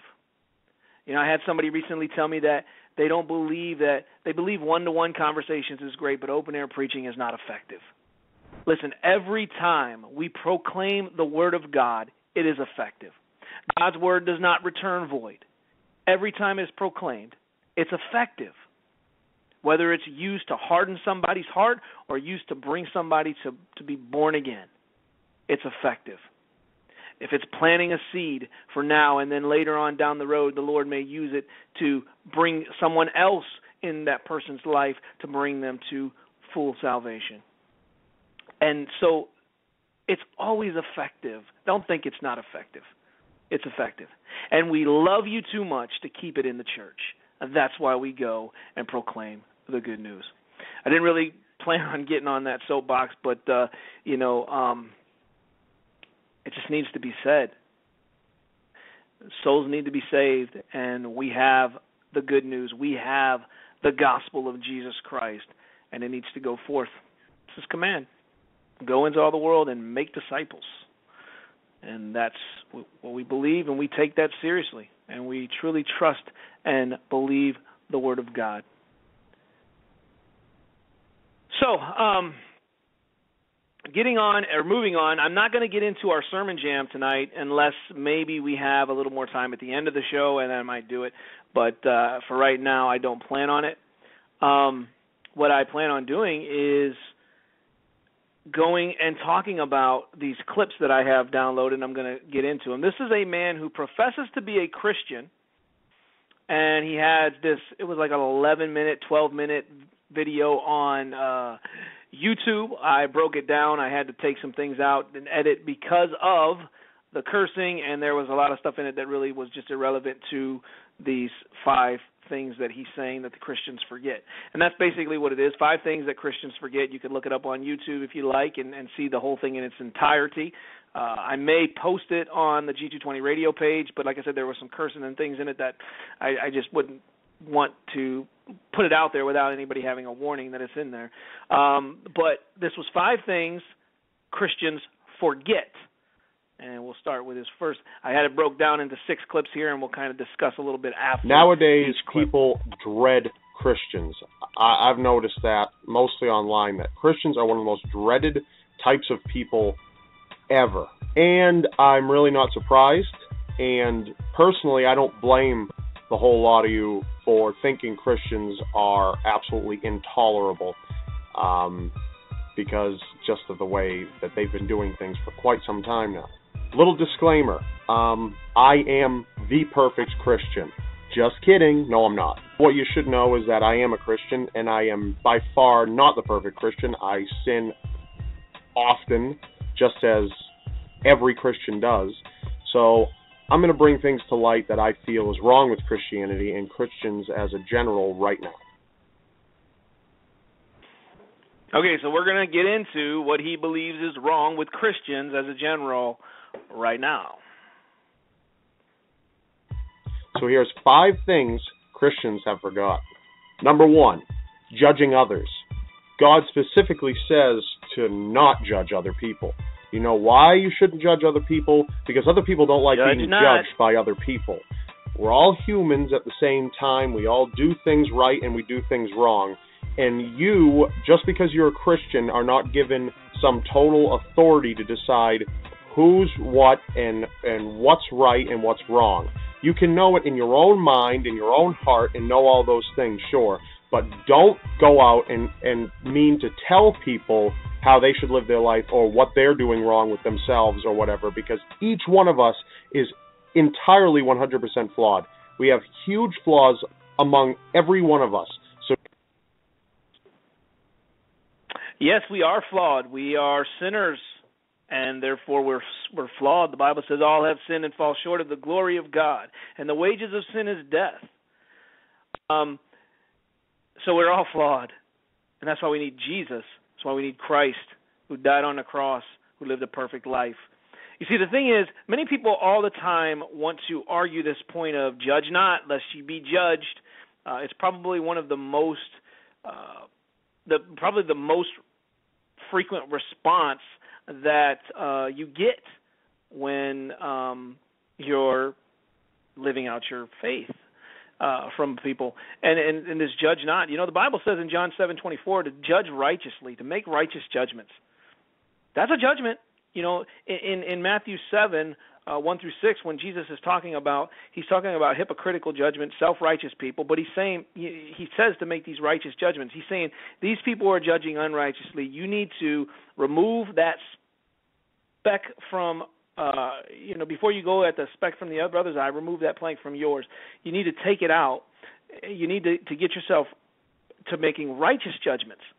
And that's what it's talking about there. Don't make self-righteous, hypocritical judgments. So this whole thing about, judging is an argument I don't seem to understand, that they don't seem to understand, because they're making a judgment by telling you not to judge. And then he says we have no authority. As Christians, we have no authority to do this.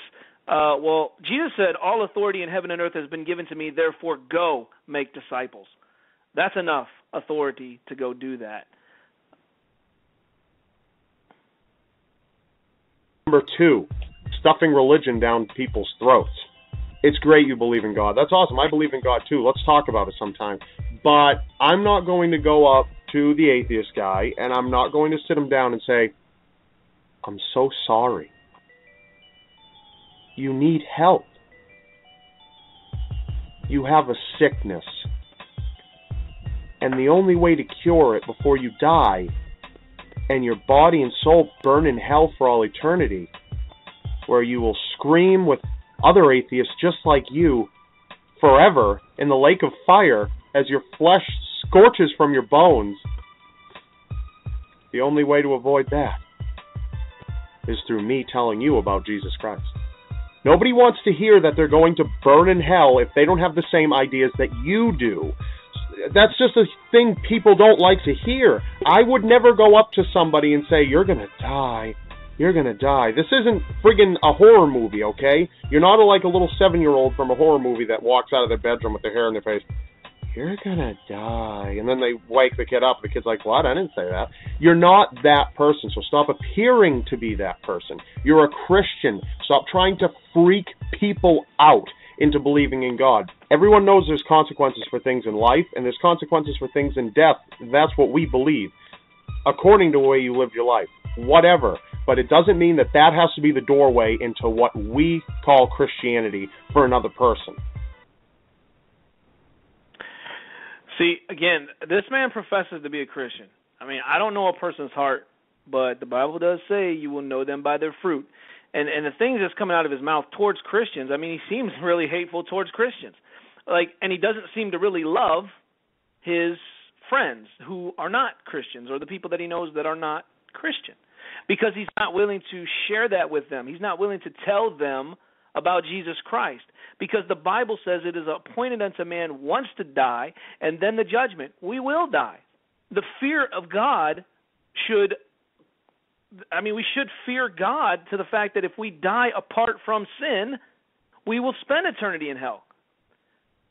It is not wrong to warn someone of the wrath to come. If you truly believe that if somebody dies, they go to hell, and you don't say nothing to them because you don't want to offend them, or they're really not into religion, or that's not their thing, or they have a different faith, you don't love them. You don't care about their eternal life.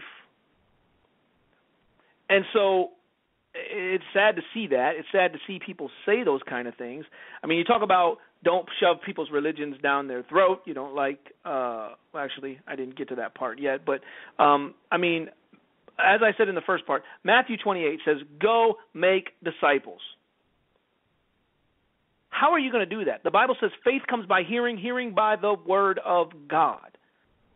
And so, therefore, we need to go and proclaim it. Like I said, the Bible says we're going to die, and then we're going to face the judgment, Hebrews 9:27. So we need to be right with God. We need to go and warn people to be right with God.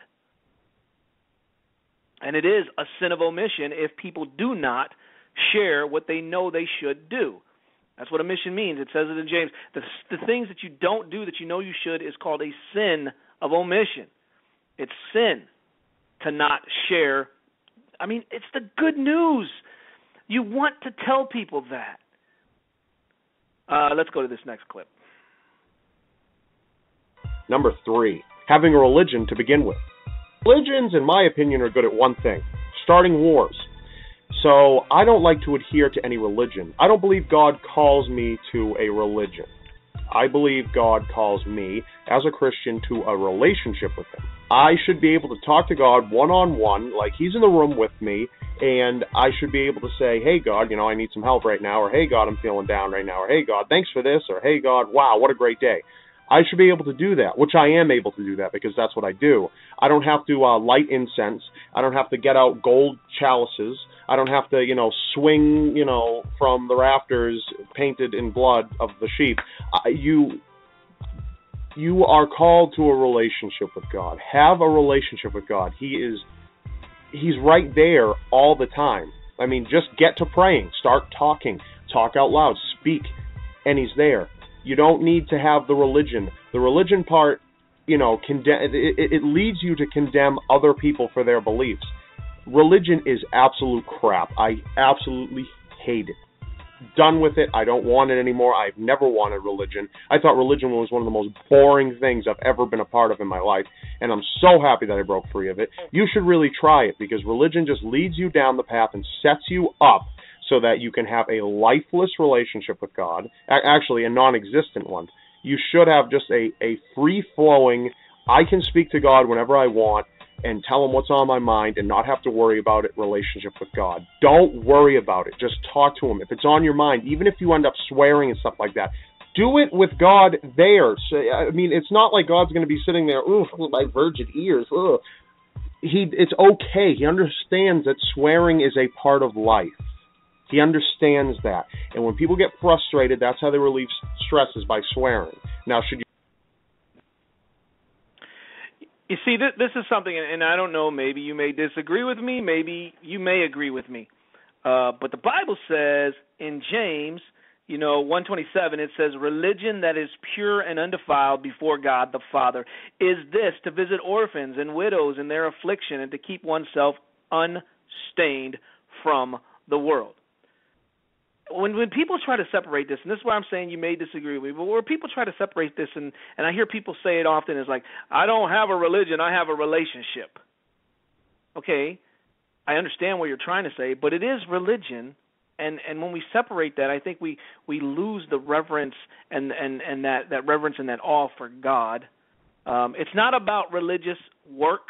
It's not about trying to do certain things. He mentioned a lot of different things. It's not about the religious work that many religions incorporate to say you need to do this, you need to do that. No, it's faith. It's faith in Christ. We're saved by grace through faith in Jesus Christ, and that's it. And so it's not about the works that some religions may push on people or anything like that.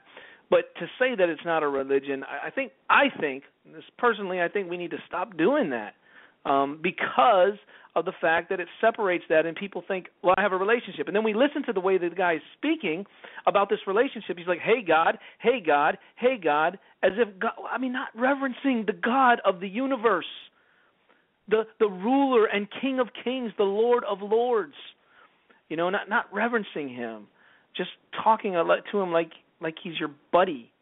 He's God. He's Almighty God. When people stood before God, when we see that the prophets go before God, they fell on their face. When we see John go before God, he falls on his face. And do we talk to Him in prayer? Yes. I don't want to get off the soapbox again. I get to going and get to preaching. But, yeah. And so we need to be careful there. And then he says about cussing, swearing, and it's okay. God has no problem with that. But Ephesians tells us, let no corrupting talk come out of your mouth, but only such as good for building up as fits the occasion, that it may give grace to those who hear. And do not grieve the Holy Spirit of God, by whom you were sealed for the day of redemption. don't let any uncorrupting talk come out of your mouth. I mean, I'm thankful that, sometimes when people get angry and they say certain things, that God tells us in His Word that He is faithful and just to forgive us of our sins and cleanse us of all unrighteousness when we confess those things. But to just have that flippant attitude, to think we can just go to God and cuss and say whatever before a holy God, and again, it goes back to, just taking completely the religion out of it and saying, I don't really reverence God. He's just like my buddy, and I just think that's wrong. Let me see what clip we're on. I don't even remember, but let me play this next one.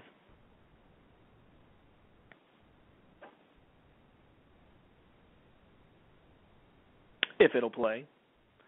So while I'm waiting for it to play, it says it's playing, but I don't hear anything. Does anybody hear anything? Because I'm not hearing anything. And that is a little frustrating. Sometimes with Blog Talk Radio, sometimes you have some issues. And it looks to me that I'm having some issues tonight. So I don't know what else to do with Blog Talk. Sometimes I'm going to try to refresh. Hopefully I don't lose anybody. But yeah, I mean, it's so important to know God and reverence God and tell others about this King of Kings and Lord of Lords, the ruler of all things. He is seated on the throne, and we need to truly reverence Him and truly worship and bow down before the King of Kings and Lord of Lords. And so, yeah, I can't get to the screen. I'm having some issues. I don't even know if you can still hear me because I'm having some difficulties here with Blog Talk. I lost the chat room. I'm sorry for the inconvenience. Sometimes Blog Talk does that. I only got a few more minutes left in the show. I'm going to go ahead and try to get through these clips if they will play for me. Let's see what we got here. Number 4, you aren't God. So that means to say that you're not perfect. You're not allowed to make judgments. And you shouldn't be telling who is going to hell and who is going to heaven. You have no right to dictate that. You didn't create the heavens and the earth, blah, blah, blah, blah, blah. So why do you think that you have a right to say what happens in it? Sit back, relax, it's life. You are not here. You are not some superior being sent by God. That was Jesus, by the way, not you. And you have no right to tell anybody that they're going to hell. Honestly, that freaks me out. If I was to create the world myself, say I created everything, and I know I'm not God, obviously. But you didn't. I would be so upset if I laid out the rules, the groundwork, and everything, and said, this is what this is, blah, blah, blah, blah, blah. And I just had everybody going around reading that and saying, oh, yes, you're going to hell. It says right here, hold on, yeah, you're going to hell. Oh, my God, you're going to hell. No, shut up, sit back, as I said, live life, worry about yourself. You can worry about other people, but worry about them in a constructive way, which this video hopefully will bring to light. Don't do the last 3 things that I said, plus this one. No, it ain't bringing anything to light, my friend. You have no love for the lost. That's what you have, is no love for those which are lost. You're saying don't tell people about their sin. It's not that we condemn people and say, you're going to hell and I know you're going to hell. We say, look, unless you repent and turn to Jesus Christ, you will spend an eternity in hell. The Bible tells us in 1 Corinthians chapter 6, verses 9 through 11, or do you not know that the unrighteous will not inherit the kingdom of God? Do not be deceived. Neither the sexually immoral, nor idolaters, nor adulterers, nor men who practice homosexuality, nor thieves, nor the greedy, nor the drunkards, nor revilers, nor swindlers will inherit the kingdom of God. And such were some of you, but you were washed, you were sanctified, you were justified in the name of Jesus Christ, the Lord Jesus Christ, and by the Spirit of our God.